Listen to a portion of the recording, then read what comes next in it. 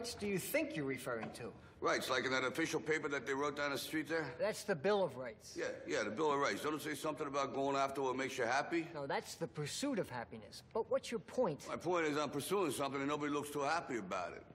But we're just looking out for your interests. I appreciate that, but maybe you're looking out for your interests just a little bit more. I mean, you shouldn't be asking people to come down here and pay the freight on something they paid. It still ain't good enough. I mean, you think that's right?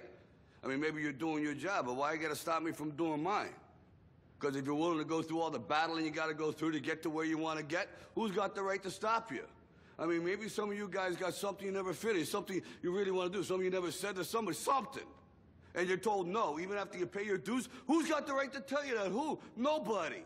It's your right to listen to your gut. It ain't nobody's right to say no after you earn the right to be where you want to be and do what you want to do. You know, the older I get, the more things I got to leave behind. That's life. The only thing I'm asking you guys to leave on the table is what's right.